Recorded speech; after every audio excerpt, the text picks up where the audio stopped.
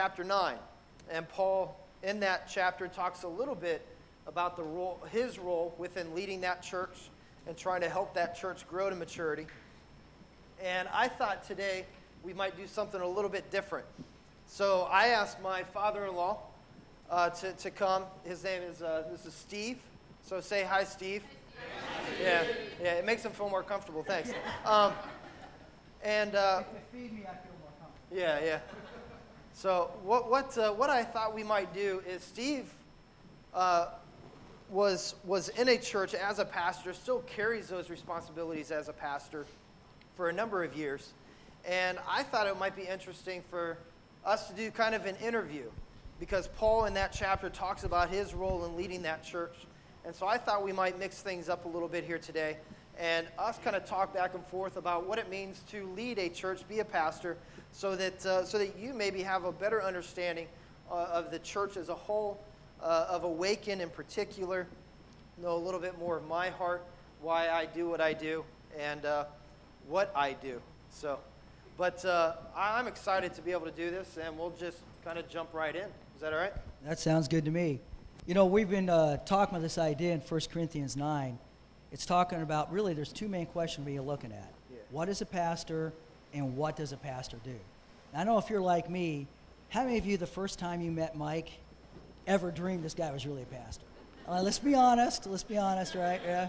Good. Mike, good. Yeah, Mike tends to breaks the mold a little bit, right? You know, and I know that a lot of years in the ministry and as a pastor, people would come to me and they start talking. And they'd say, "Dude, it's great to be a pastor. You only work 1 day a week. That's awesome, man. You get paid to work 1 day a week." And after a while, that tends to rub you a little thin, you know. And you say, "Really, honestly?" And I know I've had some guys come to me and say, "Dude, how can you be a pastor and you're married and have kids?" You know, because they come from a Catholic perspective or something where there's priests and they didn't understand all that. So, Mike, as we talk about this today, I'm going to guess that there's folks who may never even grew up in a church or maybe came from a different perspective. When you hear the term pastor, what does that mean to you? What do you think about when you hear the word pastor? Let me mention this real quick. If you're a guest with us this morning, there's something in the program that will allow you to follow along on your phone. It's called YouVersion, and your program will tell you how to log in there. And there's some questions that you can answer. You can actually even submit some questions that they will throw up on the screen so that this is kind of interactive between us. Sorry, I forgot to mention that at the beginning. What do I think of a pastor? Yeah, when you hear the term pastor, you hear that. What comes to mind? What is a pastor? Sure. It's funny you ask that. I was at an exam. It was an oral exam. They call it ordination, where a group of seasoned pastors kind of ask you a lot of questions about how you would handle certain situations. As I was sitting there answering questions, they asked me, describe to me the word pastor. What does that mean? And I know I can say this with you. I wasn't sure if I could say this there because we say a lot of things here that you can't say other places. But I looked at him and I said, honestly, I think the church has neutered the word pastor. And I kind of waited for, okay, was that appropriate or not to say? If it wasn't appropriate, okay, maybe I'm done and I'll just leave now. But he asked me to go on and kind of explain what I was meaning with that. And as I explained that, I took him to a section in Scripture in Ephesians where it talks about what is called a fivefold ministry. Let me get there real quick. Yeah, it's Ephesians chapter 4, I believe, starting in verse 11, it says, "It was he who gave some to be apostles, some to be prophets, some to be evangelists, some to be pastors and teachers." And it says that those gifts were given to the church to prepare God's people for works of service so that the body of Christ may be built up until it reaches unity in the faith. So basically, that passage is saying that These are the gifts that were given to the church to lead the church to reach more people for Christ. And the problem I think that we have within our culture is we associate that word pastor as the only leadership within the church. And as I just read this text, it says there's many different forms of leadership that should be within the church. Apostles, where things are being started and created. Prophets, where God's truth is being spoken. Evangelists, where more people are being reached with the gospel. Pastors, who are shepherding and caring for the people. Teachers, who are teaching God's word. And yeah, I think we've neutered the word pastor by saying, well, pastor consumes all those things. How do they respond to your statement with that? He responded very well. I was surprised. So I guess you can say some of those words other places They besides didn't toss you out. Well, there's a lot of us, if you're not in a pastor, you think of, hey, I have a certain career path I'm taking. Yeah. I have a job that I do. Now, how is, in ministry, a lot of times you hear the words like ministry, like calling. Yeah. How is what you do as a pastor a little bit different than just a career path or a job that you might do somewhere?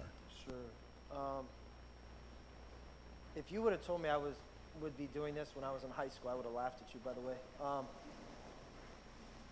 So much of what I do... I just want you to know, I'm being really nice right now. I know, I'm holding back, You left the door wide open there for me. I know.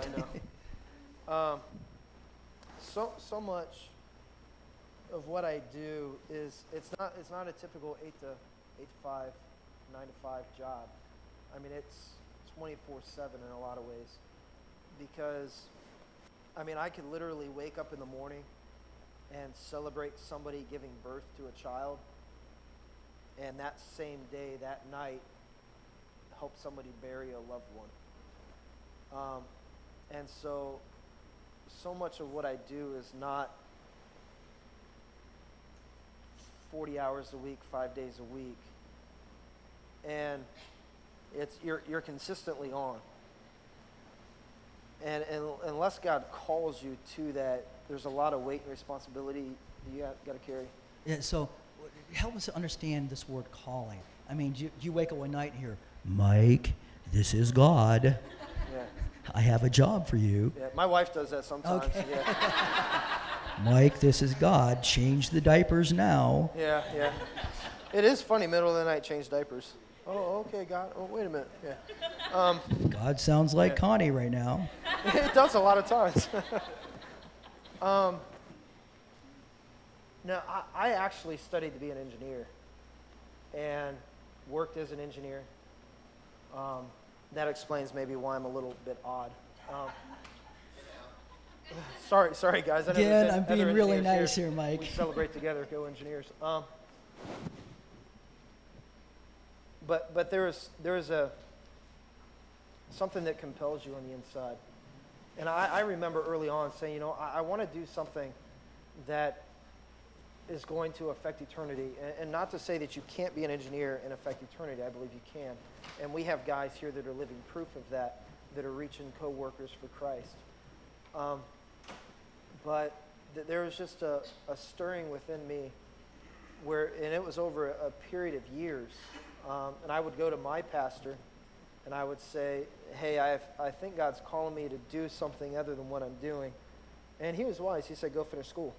And I went and finished school and came back again and told him again, a year and a half later, and he said, well, you just got married, go enjoy your wife. That was a great 9 months. And then I went back again, and I said, Bob, this isn't going away. There's something here that is compelling me to preach the gospel, to help bring the body together. And I was looking for a blessing that, okay, God is speaking into this. And there's different kinds of callings within that. I mean, that was a calling into some sort of pastoral ministry. I had no idea what it was. I mean, I had no idea I'd be sitting here working with a church like Awaken. What you're saying is what makes a pastor's calling unique is the fact that all of us as believers are called to be an example of Christ in our workplace and to reflect God to the world around us. But there's been this, and it wasn't just an aha moment you woke up and said, I'm going to be a pastor today. It was more the stirring of your soul that brought you, that moved you forward. And you, of course, you went to school, you went to seminary, you prepared yourself for a lifetime of ministry so God could use you in the role of a pastor, which is what we call a calling that God's placed upon your life. And I think obviously you see people confirm that in your life. They encouraged you on, they helped you, and God blessed you as you moved out in ministry. So I think that sort of hits the idea of, what is a pastor? But here comes the second question, the big question maybe all of you might be asking. I know a lot of people have asked us over the time. What in the world does a pastor do? What do you do all day with all your time, And when we were looking at scripture about this, it seemed like the first thing that popped out is this concept of family. It's a little bit different because, all of us have family responsibilities. But yet, I'm going to read you a passage, Mike, and I want you to sort of respond to this.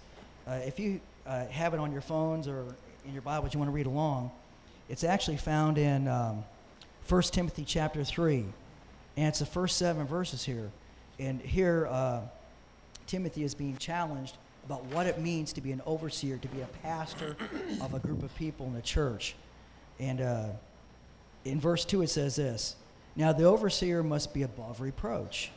He must be the husband of one wife, temperate, self-controlled, respectable, hospitable, able to teach, not given to drunkenness, nor violent, not violent but gentle, nor quarrelsome, not a lover of money.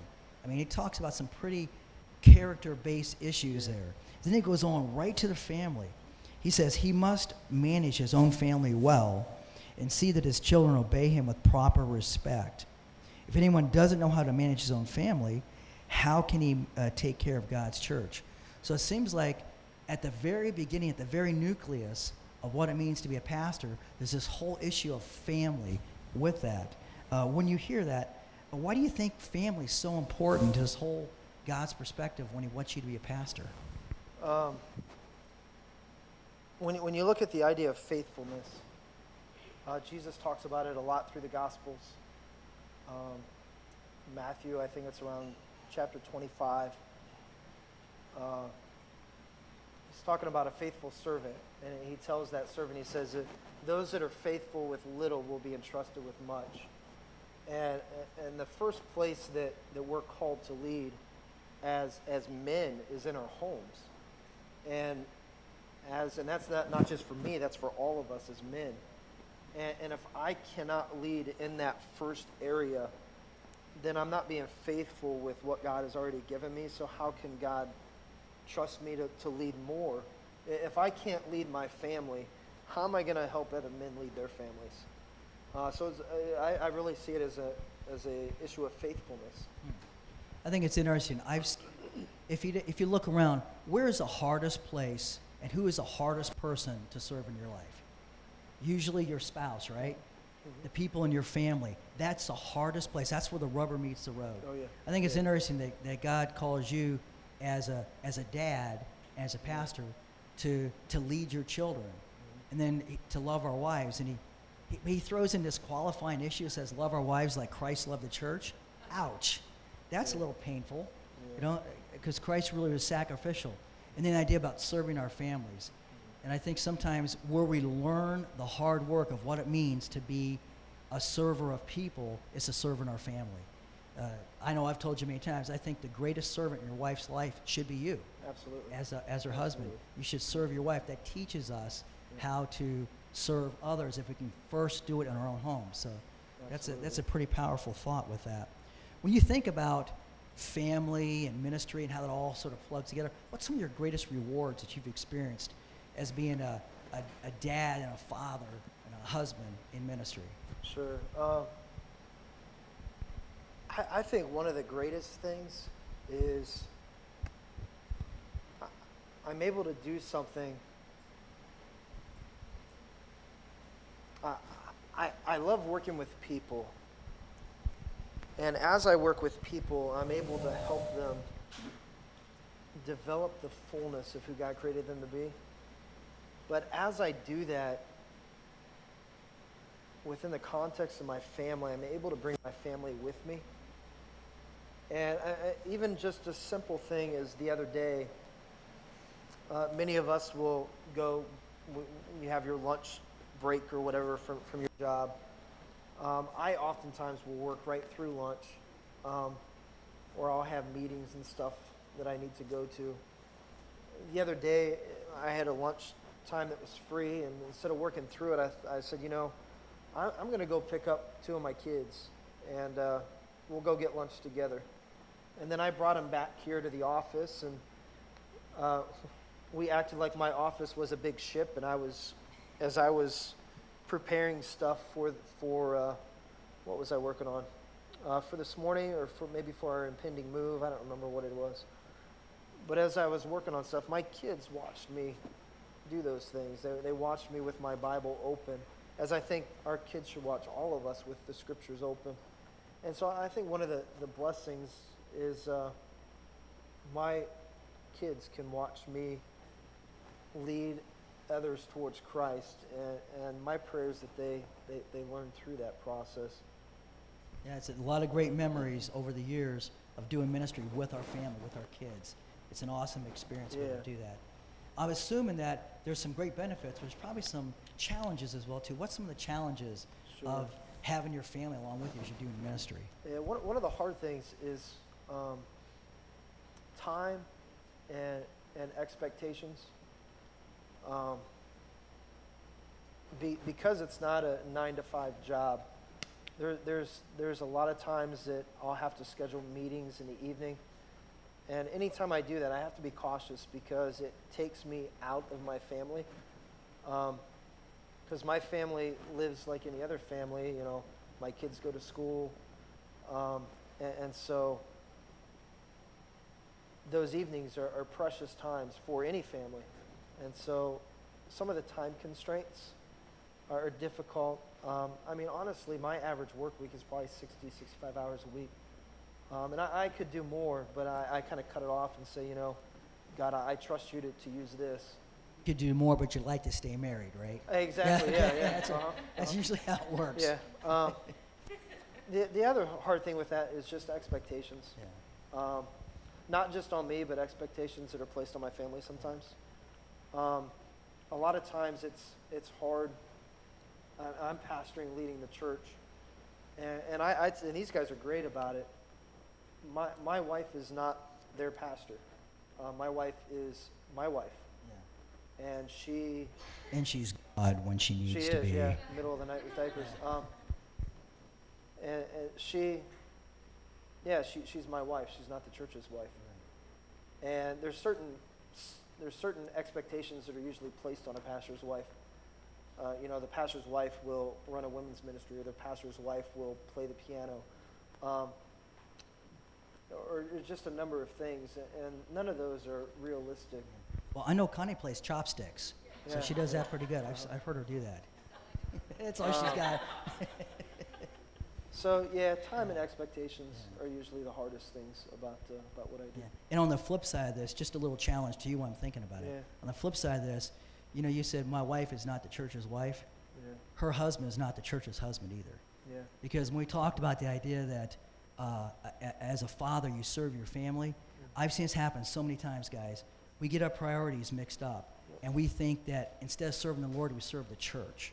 And for a husband and a father and a pastor, sometimes we spend all of our time serving the church, thinking we're serving God, and we do a disservice to our family.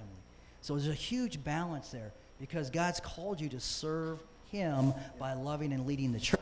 Yeah, and so many times mixed up and do that. One of the things, I think we're going to head this direction, so I won't say much more than this. The thing that I think causes that the most is when pastors can't keep their hands off the church. It's not my church. This is God's church. It's not just me leading the church. There's others that are leading the church. So the church can function without me. And sometimes pretty good too, doesn't it? And sometimes if a pastor doesn't realize that, he ends up ruining his family in the process. Absolutely. Of ruining the church too. Absolutely. So, because there's no S on your chest, right? No, there's not. And I've actually said that, yeah. Yeah. Yep. Okay, good. Well, I think you've got something unique planned here, don't you? Oh, yeah, I wanted to show this video. The one thing I liked about this video, I don't see myself as a typical pastor. And so, yeah, you'll understand in a minute. Can we show that? You might actually see Mike in this video. Are we good about that? Just saying.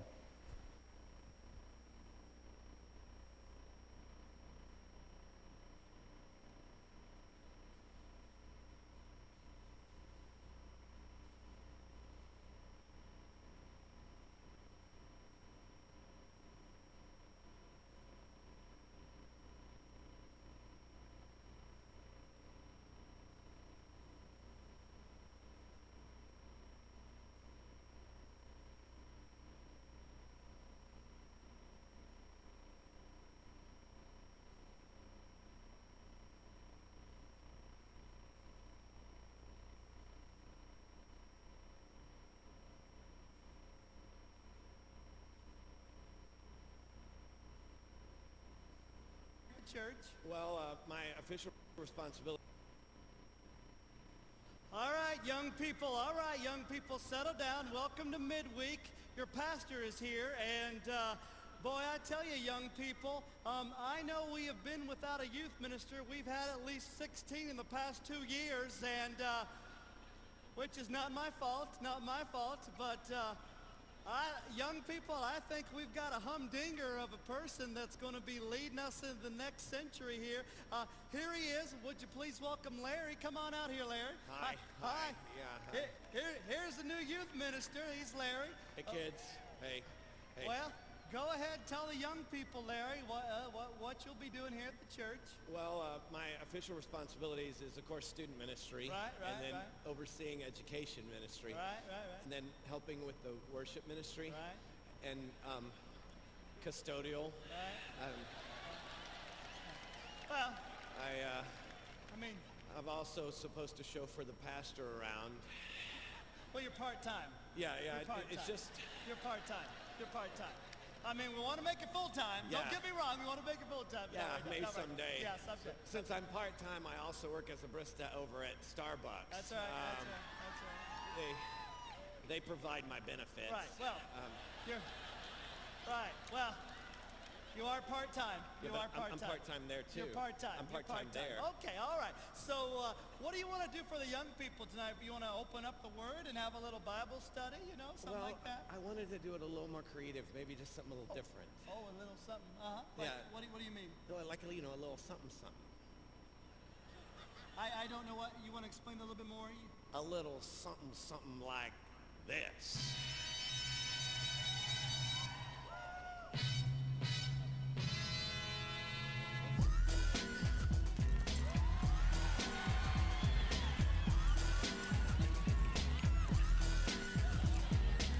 Also communion like John McEnroe, you better listen up. I'm teaching the whole, lead word to your moms. I came to drop the bombs. I got more rhymes than the Bible's got psalms. Just like the prodigal son I've returned. I come to test you on the scriptures you've learned. Isaiah, Jeremiah, Daniel, and the prophets said that if you're sinning, you better stop it. Red, yellow, black, white, it doesn't matter your color. Come on, everybody stand up and holler, cause I got skills, so come and get your thrills. We get high on Jesus, we don't need no pills. I came to get down, so get off your feet and jump around. Jump around, no, jump up, no.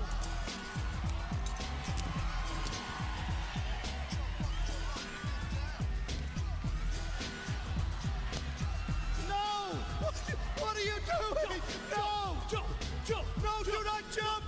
The senior citizens are below us! Stop jumping! Turn off the music! Everybody! Stop! All right! Sit down! Open your Bibles to Leviticus right now! Yo. What's the visual, Mazizzle? I was dropping it like it's hot. You're fired!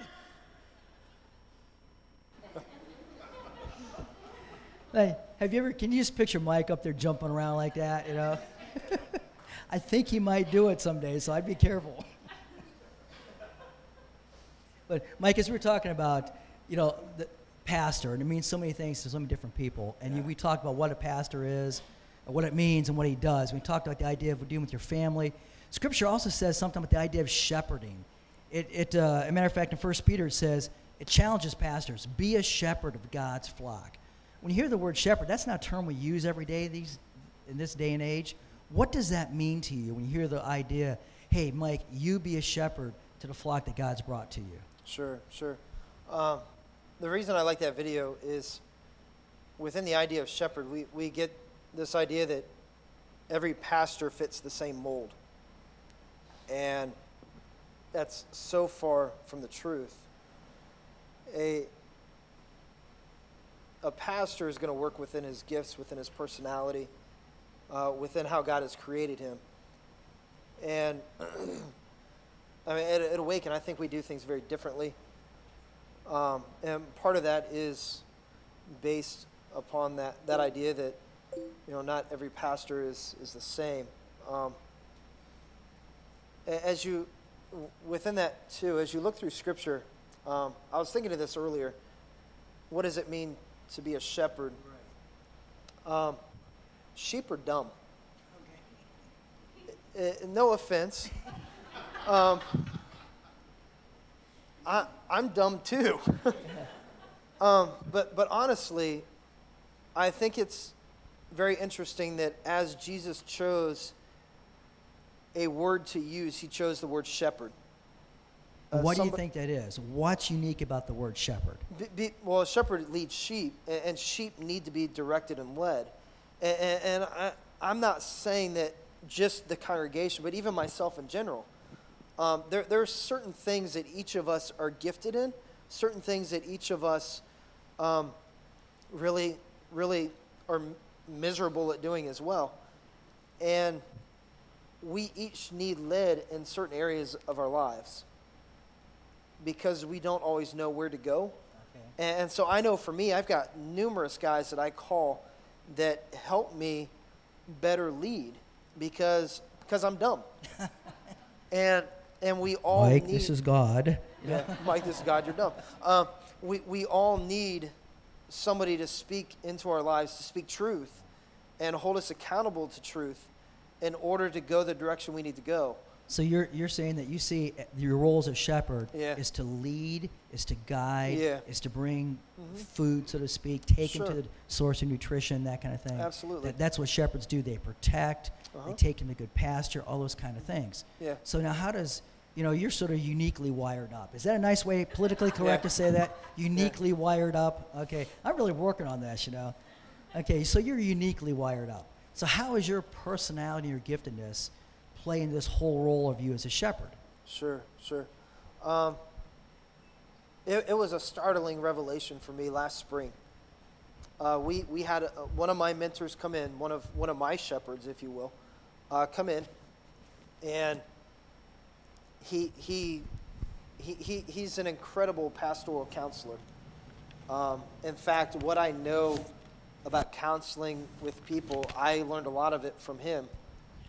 And we sat at lunch one of the days he was here, and I was just sharing with him about the church and honestly some about the weight of the role that I was feeling.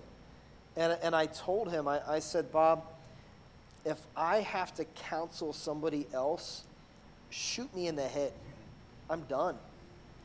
And when I say that, I wasn't saying I don't like people. I love people. Otherwise, I wouldn't be doing what I do. But my biggest gifts are not counseling. I do it to help people. And there'll be a day within Awaken where we're raising up other people who will do the counseling.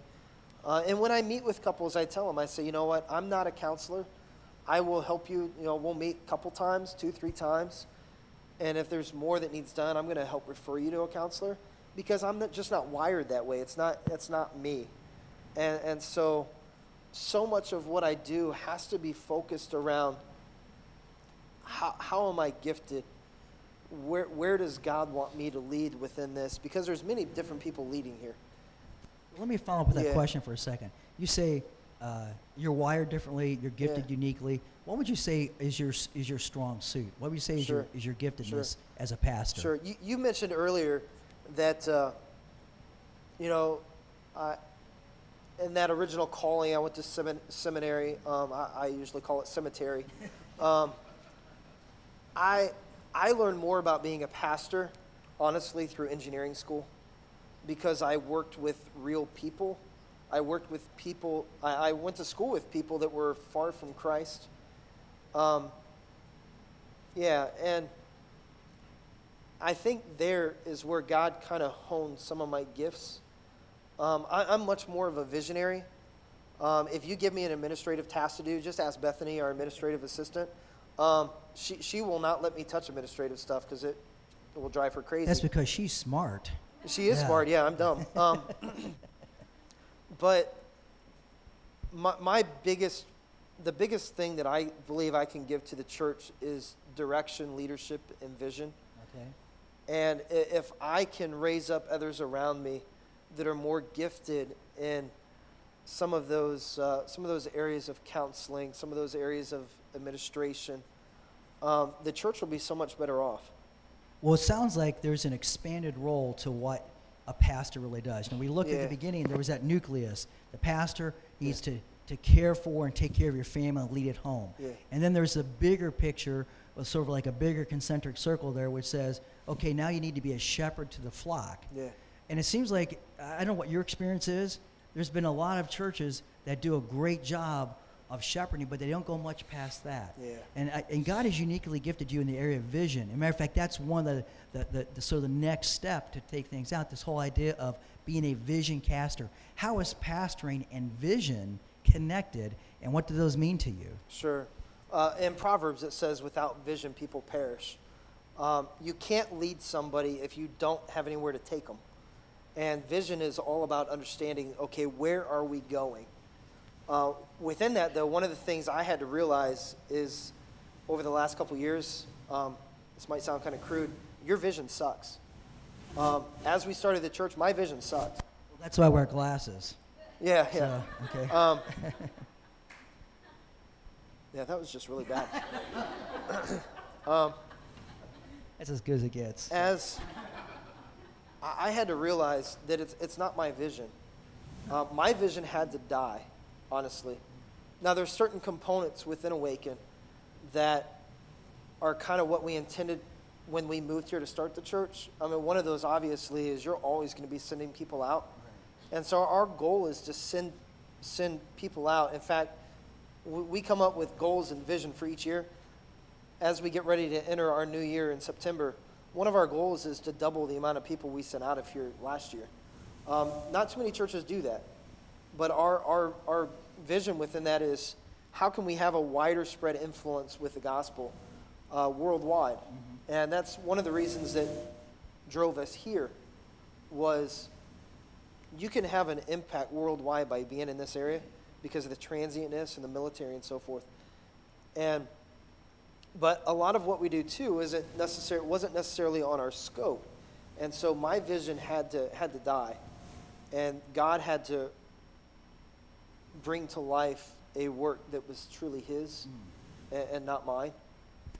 So it's almost like the vision of Awaken, not only there's the initial vision that brought you here, the potential, the need for Christ, what you could do with the people here. But then God sort of evolved that in a way, and that vision has grown larger than what you could imagine. It is. And think a lot of that is based upon the people that God brings. Yeah.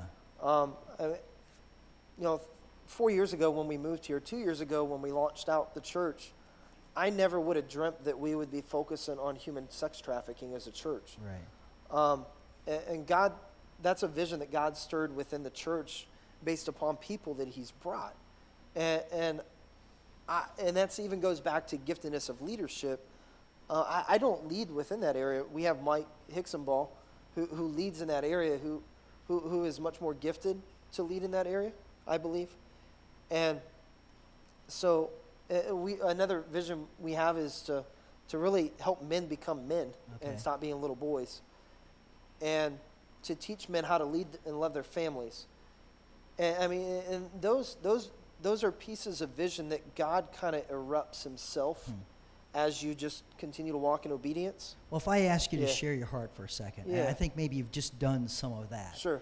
But if you could add anything else to that, what is your vision that God has laid upon you for our Awaken Church family? What's your vision with that? Sure. My heart is to reach those far from Christ. And that's one of the things I love the most about Awaken. And I feel very blessed to lead in a church like Awaken because I've been to a lot of churches. I have visited over 50 churches.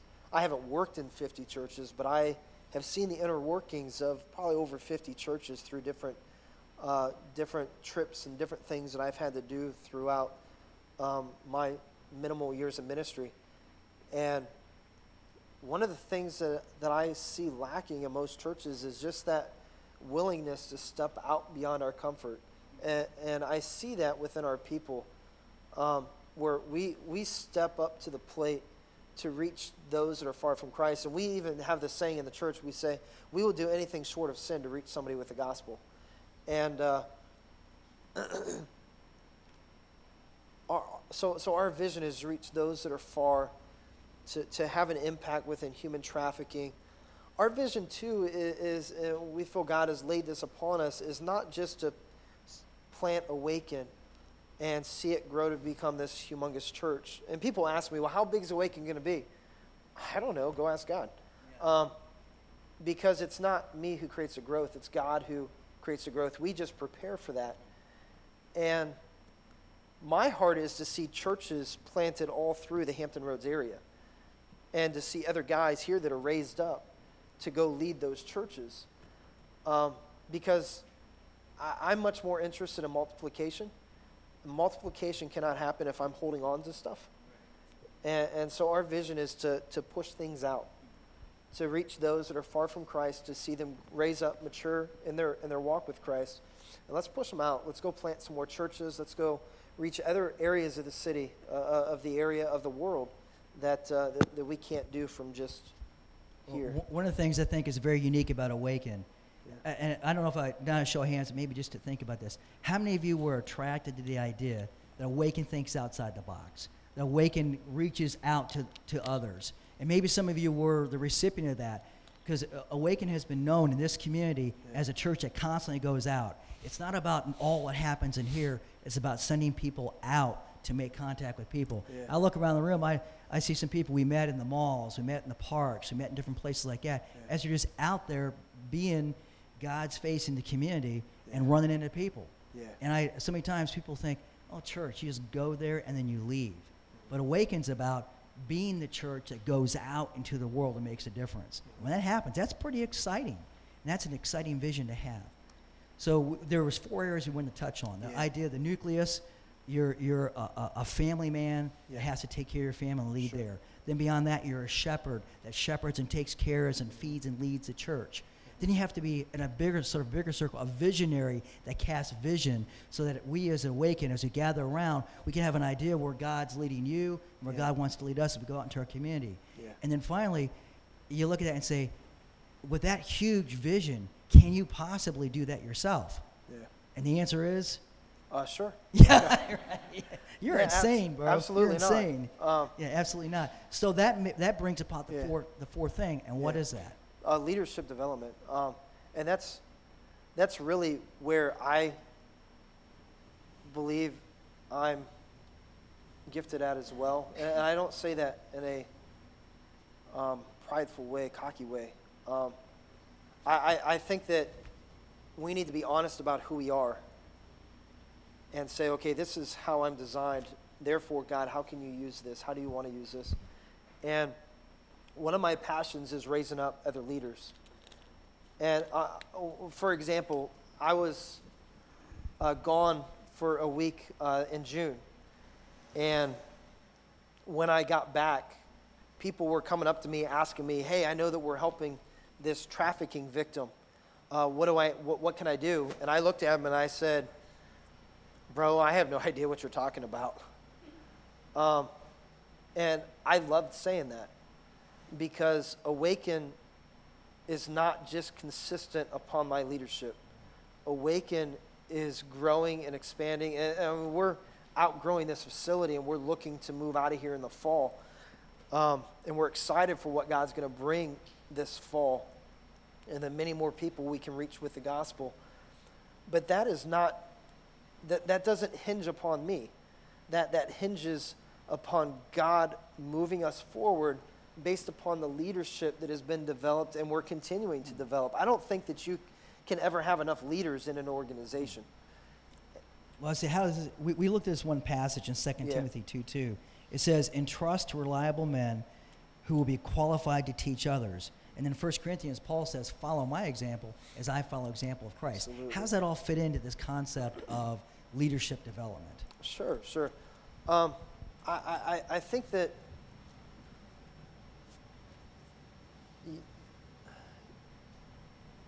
you have to lead through example. And I think that's why it goes back to family. It's so important. And if I'm not leading within my family, I can't lead the church well. And then there's the idea of shepherding. I have to be able to shepherd people, and people shepherd differently, and that we talked about that. My biggest attributes to shepherding our people, I believe, is giving vision and creating leadership and passing things off. And so as we move into the future, the biggest thing that I can do is let others lead. And I have been in some places where, oh my gosh, people destroy their leadership. I've been in places, in meetings with other pastors, and they throw their leadership under the bus. And I'm thinking, how unhealthy is that? You know, I go to bat for our leadership. I've had people come to me and say, I don't like some of the leadership you have. And I look at them and I say, okay, have a nice day. You can go down the street. Because that's not going to change. Because I'm very, how do I say this? Awaken right now is fun to lead. And it's fun because I'm not the only one leading it. There are many others here that are sacrificing time, are sacrificing their energies. Not for me. It's not for me. It's not even for Awaken. It's for the advancement of the gospel. And as we move into the future, one of the greatest assets I believe that we have and are continuing to develop are new leaders. People that are leading their families, people that are leading in their workplaces by sharing their faith and reaching others for Christ, by inviting others in, are leading in their communities and their neighborhoods, are stepping up to the plate here and helping and assisting those that are walking through difficult times. And that's one of the most exciting things about what we're doing right now, is we're seeing leadership expand. Well, as we get ready to close off, Yeah. let me just, maybe one last thought here, one last thing. And I'm just going to ask you, why don't you just share your heart with Awaken here? Why don't you hear what you're excited, what God is doing, where God wants to take you, that kind of thing. Maybe just take a moment, just share your heart. If you had, 3 minutes, you could say whatever you wanted to Awaken. What would that be? Sure. They actually give me 50 minutes every week.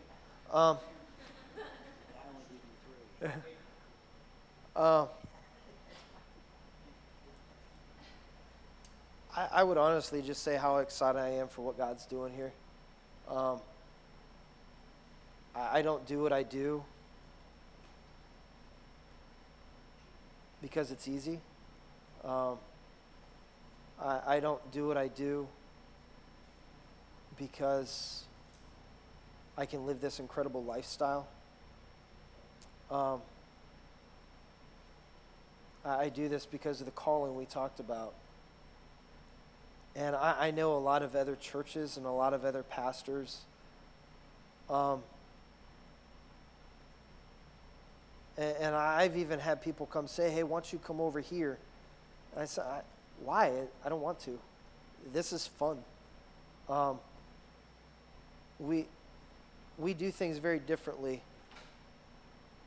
And Awaken is developing not just on my personality, but the personality of the body. This is God's church, but He's entrusted it to us, not just me.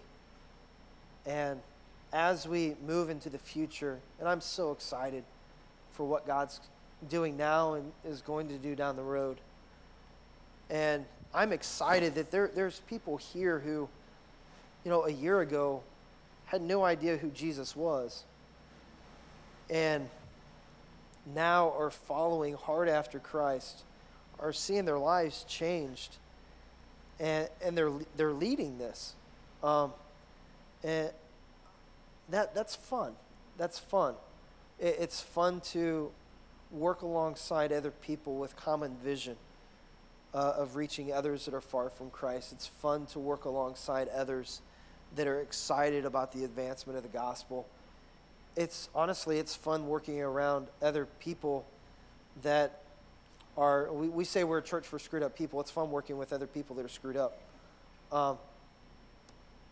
Because we're all working on stuff together. Not just reaching more people, but saying, God, what does it mean for me to give over this other area of my life? Or God, what does it mean for me to know you more? And we're helping and encouraging one another in that process.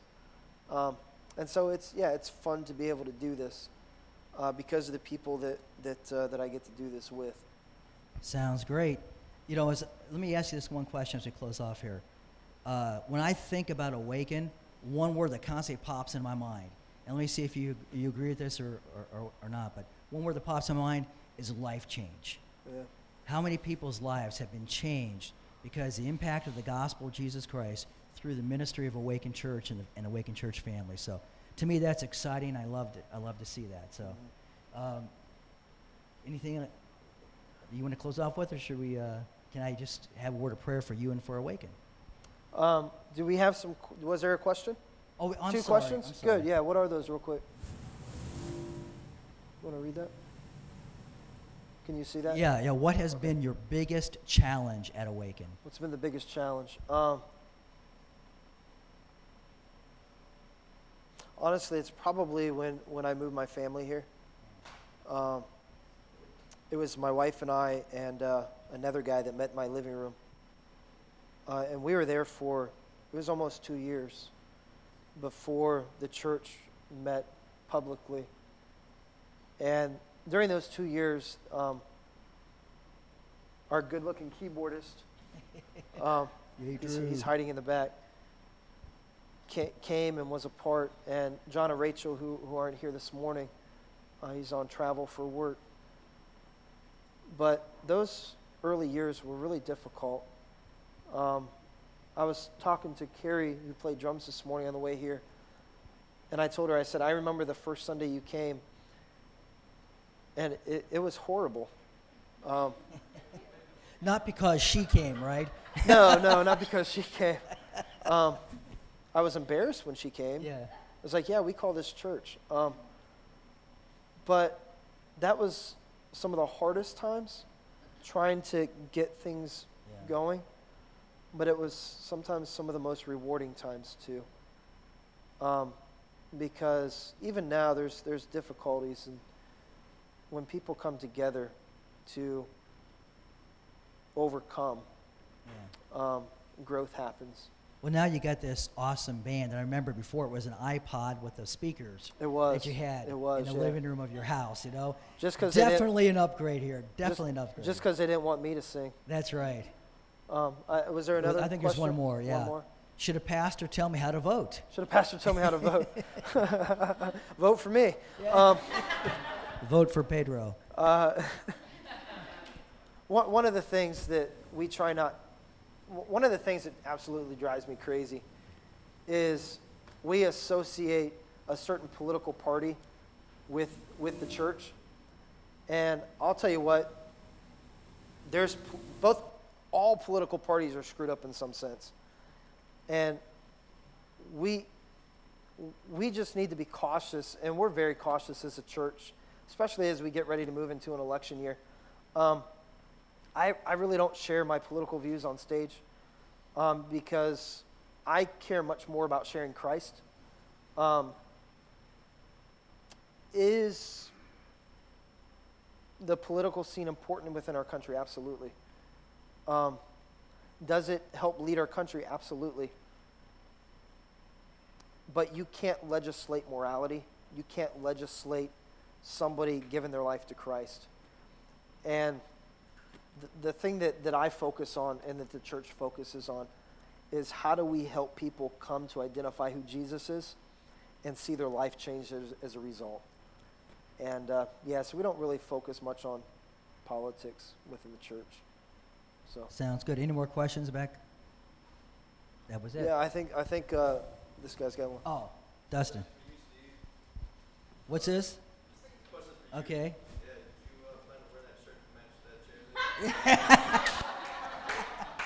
I have never been coordinating anything I wear, so yes, actually I did, Dustin. I really did, you know. He told me this morning he thought it made him look skinny. Yeah, any help I can get, dude, that's what I do, man. So was that all the questions in the back? Awesome. Let me just, we'll wrap up and say I'm excited for where God's leading us in the future. And I'm excited for how God has brought us together and others that couldn't be here this morning with summer travels and that. And excited for what God's going to do in us and through us as we get ready to move into the fall. So thanks for being a part of the ride, I guess. It's a journey, it's a ride. And excited to see where God takes us next. So thanks, guys. You want to pray and close us? I'll pray as the band comes up and we get ready to close the service. So, Lord, we thank you so much for this day. Thank you for the privilege of just being here as Awaken. And God, as we're going through this series, Christians Gone Wild, looking at 1 Corinthians, and coming to the part where it talks about pastors, I just thank you so much for Mike. I thank you that he's here as our pastor, that he loves you, he loves his family, he shepherds our church, he has vision that you've imparted to him, vision that comes from on high to try to make this church an impact in our community, and is willing to take time to develop leaders so the church can grow. God, there's so much involved. We just pray that you'll protect him and his family and encourage them and strengthen them as they try to lead. God, we pray that Awaken can have the kind of impact that's already seen. I love the fact that Awaken is full of people whose lives have been changed by the truth of Jesus Christ. What an awesome thing. What a wonderful thing to be a part of. God, we pray that you continue to bless Awaken, continue to multiply them, not so they can say, look at our numbers, but so that we can see more lives changed, more people come to know you, more people involved in the ministry of serving and reaching others with the gospel and just serving others who are in need. God, thank you so much that you love us. Thank you so much that you gave us pastors to help shepherd us and lead us. And thank you, God, that we can be a part of our Awaken family. Bless us today as we close off in song. Bless us as we go out and make a difference in the world in which you put us, Father. We ask in Jesus' name, amen.